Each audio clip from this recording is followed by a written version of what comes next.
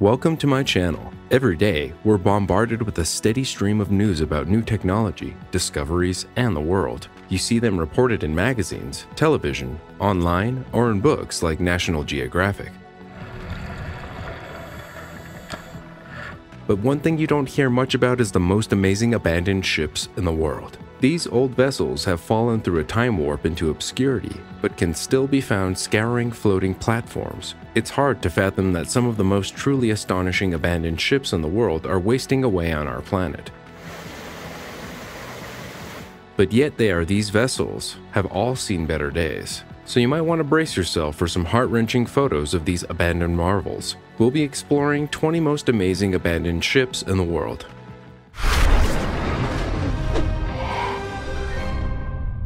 Number 20. Costa Concordia. The most well-known maritime accident of the 21st century was the Costa Concordia shipwreck in 2012. The cruise ship hit a rock in January of that year off the coast of the Mediterranean island of Isola del Giglio. It started to list dangerously to starboard before coming to rest with a tilt of about 90 degrees in shallow water. The massive ocean liner's shattered remnants are currently being demolished in the Italian port city of Genoa. The 50,000 tons of steel from it are being melted down and used in shipbuilding and construction projects. It's disputed whether Captain Francesco Schettino wanted to impress his girlfriend. Schettino insisted that the ship sailed close to the beach to salute fellow seafarers and give guests a nice view. However, the Italian courts determined that the captain, 4 crew members, and 1 representative of the ship's corporation, Costa Crociere, a division of Carnival Corporation, were responsible for the accident and hindering a safe evacuation. The accident resulted from a succession of human blunders. It was not the fault of unforeseen weather or ship malfunction. Brian Schoenwald, a senior maritime inspector with the United States Coast Guard, claims that there is never a single cause component. In incidents like the Concordia, usually it takes a series of unfortunate circumstances to result in that incident. Before we begin, like this video, smash the subscribe button, and click the notification bell right now, or this centipede will crawl on your face when you're sleeping. Number 19. Floating Forest, SS Airfield Shipwreck. Homebush Bay in Sydney is the spot for anyone whose pulse beats quicker when encountering old and abandoned objects. This is where a lot of abandoned 20th century ships landed. The SS Airfield, one of these sunken ships, is unquestionably the most striking sight, thanks to all the lush vegetation blooming inside its corroded shell. This 102-year-old, 1,140-ton ship has the nickname Floating Forest among the locals due to the fully grown mangrove trees. During the 60-mile collier run between Newcastle and Sydney, the SS Airfield transported supplies to American forces in the Pacific Ocean. When the operations to demolish the old ship in the bay in 1972 ended, the bay was no longer used as a shipwreck yard. The SS Airfield and numerous other ships from World War II were just left in place to deteriorate and be reclaimed by lovely nature. In addition to its past as a site for shipbreaking and the Erie Ghost Ship Cemetery, Homebush Bay is now the location of the Olympic Stadium. Many tourists are drawn to the bay because of the stunning forest alone, even though some are passionate about photographing various abandoned objects. What an image! Number 18. Swedish flagship in the 16th century. Galleons and warships from the 16th century have already been discovered on the ocean floor by explorers and marine archaeologists. But for several reasons, discovering the 97-foot-long Swedish galleon Mars has sparked great excitement. The shipwreck at the bottom of the Baltic Sea is astonishingly well maintained. Looking at it feels like going back in time. For 20 years, Lundgren had been looking for Mars. It wasn't just him. Many people have a fixation on finding Mars because of the boat's notoriety and the purported curse surrounding its discovery. Mars, named after the Roman god of war, was the biggest and most dreaded warship of its era. It was sunk in the course of its very first naval combat, making it the head of the Swedish Navy. It all started with Swedish King Erik XIV's ambition to strengthen his nation's navy. He gave the go-ahead to build one of Europe's first substantial 3-masted ships. The king gave his commander orders to send out the Mars as part of a massive fleet headed towards Denmark and Lübeck, now in modern Germany, where it would use its guns to destroy ships. Whatever caused it, on May 31st, 1564, the Mars sank off the shore of the Swedish island of Land. It landed on the ocean floor with its starboard side inclined. Number 17. Sunken yacht in Antarctica. The yacht, owned by prominent Brazilian businessman and journalist Ju Lara Mesquita, was sinking with 4 people inside. Off the coast of Antarctica, the team was busy recording a documentary when a powerful wind of more than 100 kilometers per hour seized the boat and pushed it up against the ice. The crew members radioed a mayday while stranded in frigid conditions, and the Chilean Navy at the Antarctic base of Bahia Fidelis received it. All 4 researchers were saved. However, the operation took longer than expected due to severe weather. Operations were extremely difficult due to wave heights of about 2 meters and gusts of 40 knots, according to a crew member of The Endless Sea. The documentary makers hopped on board the Chilean Navy boat as soon as it was able to get close, bringing them eventually to safety. For the most part, things went according to plan, although Mar Sim Phim, who was at the moment completely uncoverable, did not. The Mar Sim Phim boat sank to the bottom of that tiny bay, just 10 meters deep, due to chilly water entering the hull, freezing and expanding. At the beginning of 2013, it was possible to see the boat from above for a whole year. When the weather permitted, owner Ju Lara Mesquita sent divers to wrap the hull with suspenders fastened to inflatable buoys on either side. Number 16. A mysterious ghost ship, USA. This stunning piece of history can be seen approximately 20 miles downstream from Cincinnati, Ohio, along the Ohio River. She was given the name Xcelt when she was put into service on April 12, 1902 in Wilmington, Delaware. She was a steam-powered luxury yacht that measured 186 feet in length and was operated by steam. In July 1917, the United States Navy rented the ship Xcelt from the person who owned the vessel. The United States Navy rechristened her the USS Sachem SP-192. Her purpose was to use depth charges to sink any German U-boats that came into range. In addition, she was armed with several machine guns that allowed her to counterattack torpedoes from any angle.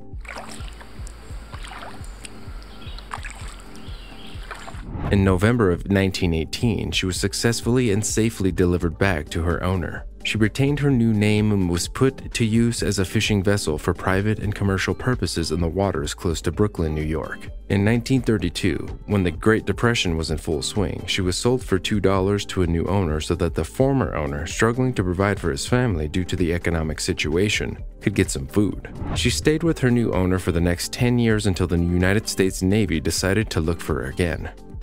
Number 15. Hospital ship Australia abandoned SS Mahino ocean liner. The rusting and abandoned WW-1 hospital ship washes ashore on Fraser Island after being lost in a typhoon. She was designed for comfort, but when World War I started, she enlisted in the military, converting her dining rooms into medical wards until a hurricane washed her away. The 5,000-ton steel-hulled SS Mahino was initially built and utilized as an ocean liner traveling back and forth across the Tasman Sea. Was enlisted in 1915 to work as a hospital ship moving injured people between Sydney and Melbourne.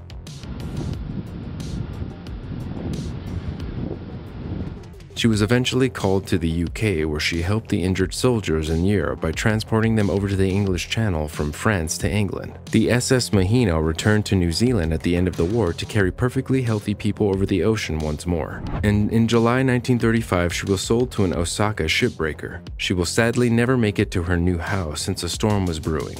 After 3 agonizing days, the ship and her camped-out crew were discovered beached on Fraser Island. The SS Mahino, the luxurious liner that provided care for many injured soldiers, was stripped of its belongings and left to the elements after fruitless attempts to refloat the ship. Although the rusted wreckage of the ship is still visible, it's not safe for people to enter the area. Number 14. SS American Star. On August 22, 1938, SS America's plans were revealed as part of the first Maritime Commission contract. The Newport News Shipbuilding and Dry Dock Company, located in Newport News, Virginia, was to construct the vessel. Famous naval architect William Francis Gibbs created America, built for the United States Lines Corporation. She was one of the few ocean liners at the time with interiors created by women. Eleanor Roosevelt, the wife of the American president, supported the launch of the SS America on August 31, 1939. America served her owners diligently for 55 years until finally coming to grief in 1994 when she ran aground in the Canary Islands. She is still there, abandoned and deteriorating. The American military was in dire need of transportation after entering World War II.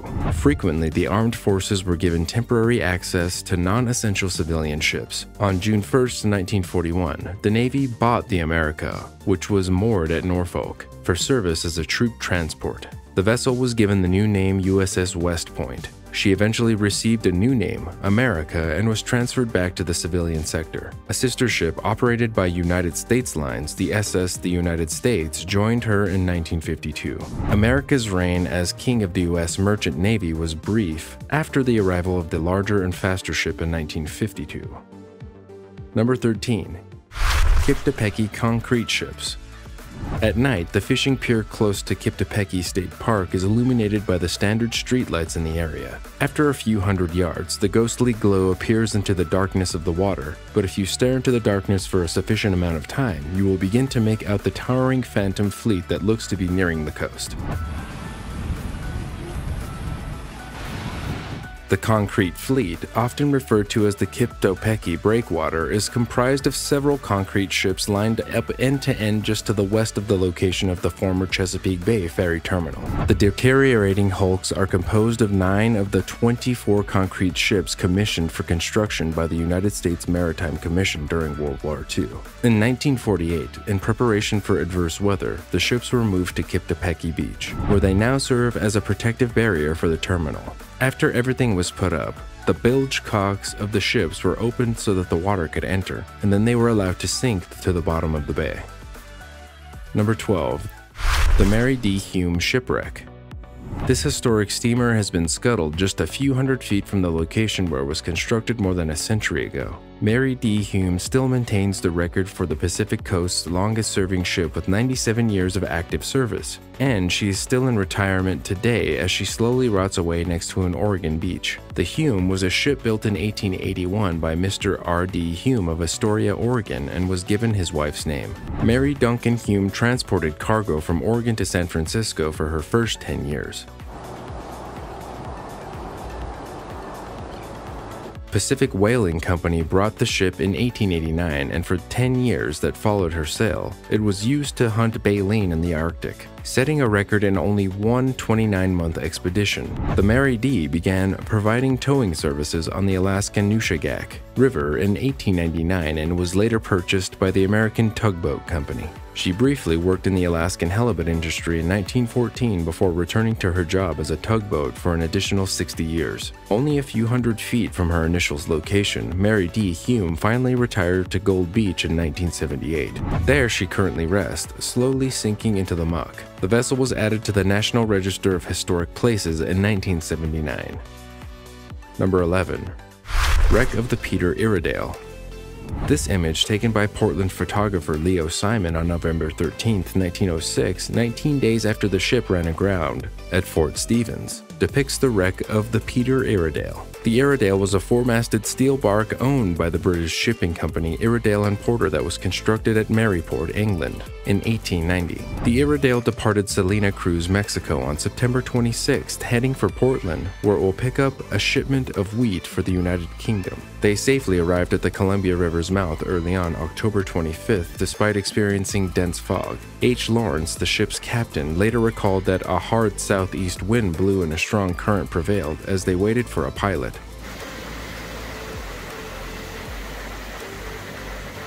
Before the ship could be turned around, she had already entered the breakers, and all attempts to hold her off had failed. 3 of the Iredale's masts were broken by the impact when she ran aground at Cast Up Beach. Fortunately, no crew member suffered a significant injury.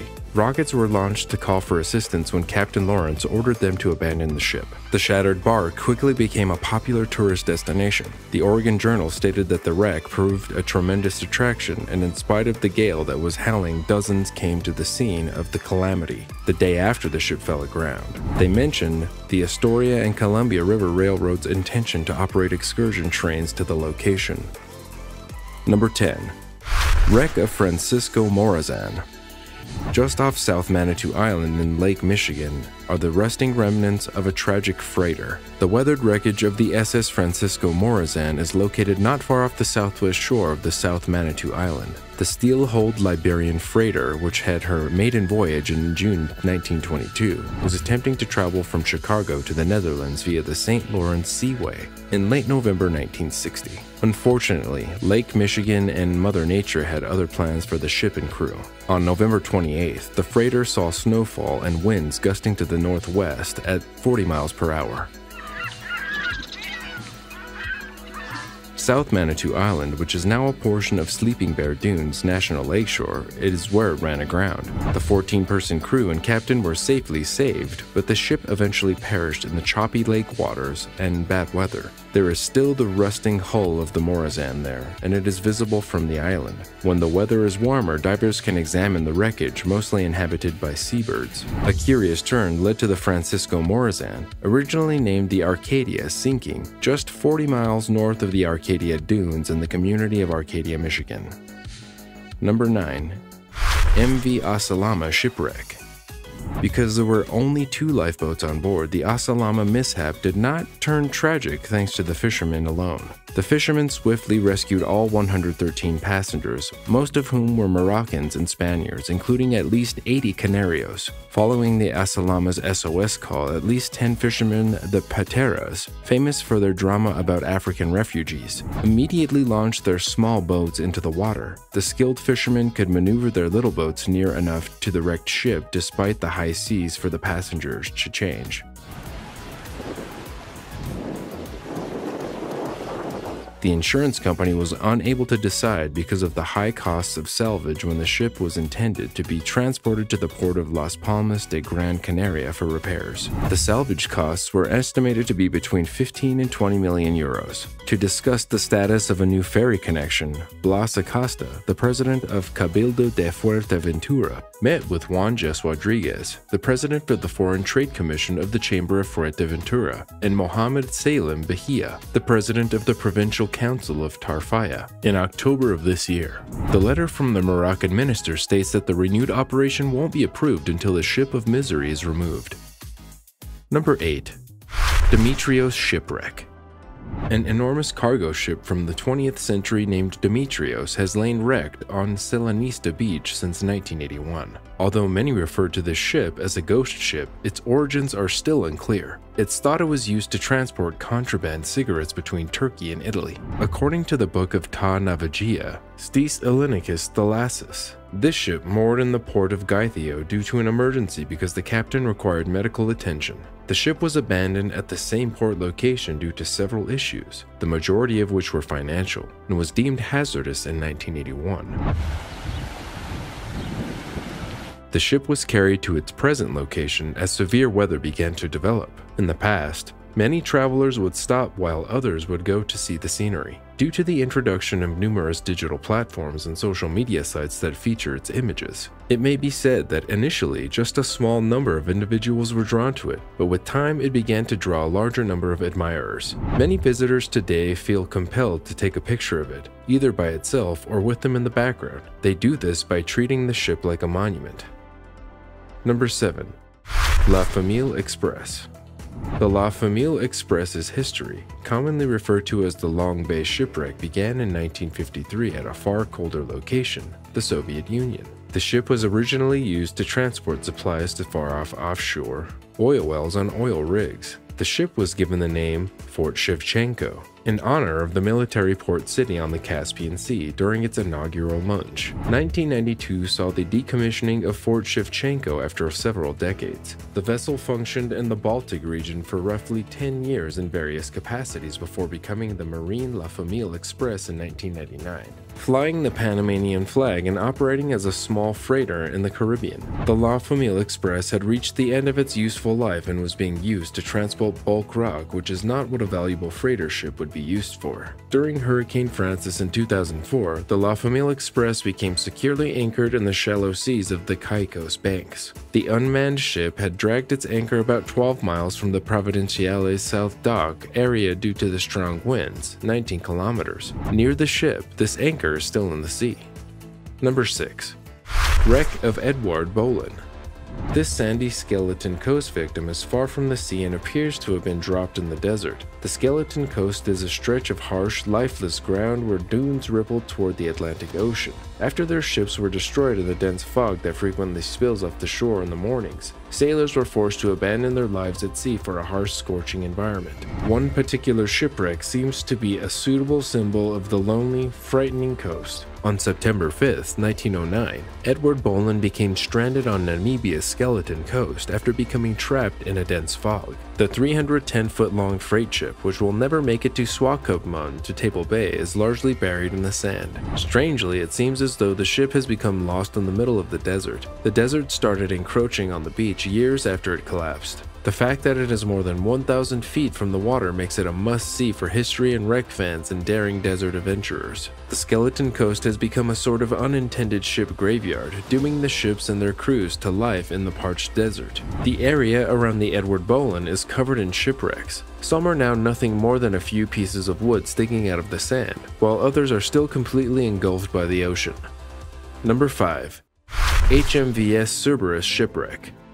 The HMVS Cerberus, also known as Her Majesty's Victorian Ship, served as a prototype for a new class of warships that emerged in the later half of the 19th century. The Cerberus, built for Victoria, the largest individual colony in the British Empire, is named after the three-headed wolf from Greek mythology that guards the underworld. The first breastwork monitor warship in the world was the HMVS Cerberus. Edward Reed, a renowned naval architect in the British Royal Navy at the time, created the ship's design. The Cerberus was built to be propelled over the water by steam force, unlike her predecessors, who continued to use sails. 6 other ships with the same design as the Cerberus were built in the years that followed in response to the warship's success. The Cerberus was retired from service in 1924 with the distinction of never having fired a shot in its more than 50-year lifetime. She was sold to a marine salvage firm, and eventually the shipwreck was turned into a bulk work in Melbourne's Half Moon Bay. Even though it is perched more perilously than when it was first hauled to the spot, the battleship wreck still lies in Half Moon Bay. Over the years, the shipwreck began to submerge, and once the vessel's hull was visible, people could tour the vessel from prow to stern through the different apertures in the shipwreck. Number 4. Wreck of the SS Kakapo. One of the numerous ships that littered South Africa's perilous rocky coast, the SS Kakapo, a 665-ton schooner-rigged steamer, sank herself on the peninsula's Long Beach on the Atlantic coastline on May 25, 1900. Early seafarers suffered greatly from the lethal combination of storms, fog, powerful ocean currents, hostile cliffs, rocks, and reefs. 360 shipwrecks in Table Bay alone. The SS Kakapo was carrying coal from the United Kingdom to Sydney when she went aground on the Cape of Storms due to a northwesterly gale that made it extremely difficult for the crew to see. Typical winter conditions for Cape Town. The ship accidentally landed on a beach after mistaking without any failures. However, no amount of coercion was able to get her back into the water. According to legend, the captain was so embarrassed by the incident that he refused to leave the ship. Some claim he spent up to 3 years living aboard. Numerous hikers traversed the entirety of Long Beach to pass the historic shipwreck, which is located closest to the Komedji side. Number 3. Wreck of the steam trawler Sheraton. The fishing boat converted into a battleship is now just its rusted hull. The remains of the steam trawler Sheraton, a tiny boat with a proud history of duty in both world wars, are still visible near St. Edmund's Point in Old Hunstanton.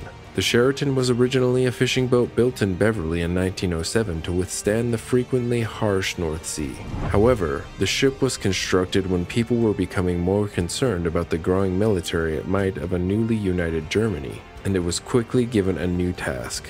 The Sheraton was commanded by the Royal Navy and assigned the duty of patrolling anti-submarine booms when war was declared in 1914. It was again employed by the Royal Navy and outfitted with a 6-pounder gun during World War II. The vessel served along the North Sea coast and was registered as an armed patrol vessel. The Sheraton was given a bright yellow paint job after the war to be used as a target ship, until April 1947, when strong winds drove it to drift from its moorings. The Sheraton was anchored in the wash-off Best Sand. A significant portion of the ship's hull may still be visible today at low tide, where it eventually made landfall on the beach of Old Hunstanton. Number 2. BOS 400 shipwreck. This wreck is rarely seen, contributing to its status as a true hidden treasure due to its eerie and alluring beauty. Off Sandy Bay, South Africa, near the Hout Bay area of Cape Town, one can find a shipwrecked oil rig that is both eerie and gorgeous. Few individuals know its existence, let alone how to travel in it. It's quite a journey to get near the wreck, but the walk along the shore as you get closer to it is stunning. This adds to the intrigue and mystery surrounding this one-of-a-kind location. A storm in 1994 caused the French crane barge known as the BOS 400 to run aground and become beached. It was being towed by a boat that was not strong enough to pull such a big vessel, and the tow rope became disconnected, which caused the barge to crash into the rocks just south of Sandy Bay. It was abandoned after it was determined that it was beyond repair and would be difficult to save. Ever since then, it has been rusting there. After making the journey to the point, take some time to relax and take in its ruined splendor from a distance. Number 1. MVE Evangelina Shipwreck. In 1942, Harland and Wolff produced the 7,355 GRT refrigerated cargo ship, the MV Empire Strength. She had 4 identities and 7 owners throughout her lengthy career. She was renamed MVE Evangelina when a Greek owner bought her in 1965. Her sailing career ended in 1968 when she ran aground in the Black Sea off the Romanian coast, close to the beach town of Constanesti. She was abandoned after being diagnosed as a constructive total loss due to a fractured back. The wreck is now a popular local attraction. Empire Strength appears to have kept traveling between Australia and Britain via Panama throughout the Second World War. The ship began transporting frozen beef from Buenos Aires to Britain and the Mediterranean in 1944. Throughout its service, the ship had a variety of different names. In 1946, it was renamed Saxon Star, and in 1961, Redbrook. Greek ship owners acquired the vessel in 1965 and gave it the new name, E. Evangelina. On October 15, 1968, the E. Evangelina ran aground in the Black Sea at Constanesti while traveling from Yugoslavia to Romania. The ship is still a wreck at Constanesti after being deemed a total loss. On the starboard side, 2 sizable portions of plates are missing, and the superstructure of the ship as a whole has fallen. Its back is also fractured, but the wreck of the E. Evangelina continues to be a famous tourist destination in the Romanian seaside town of Constanesti. What do you think about these ships? Share your views in the comment section below. Remember to share this video with your family, friends, and colleagues.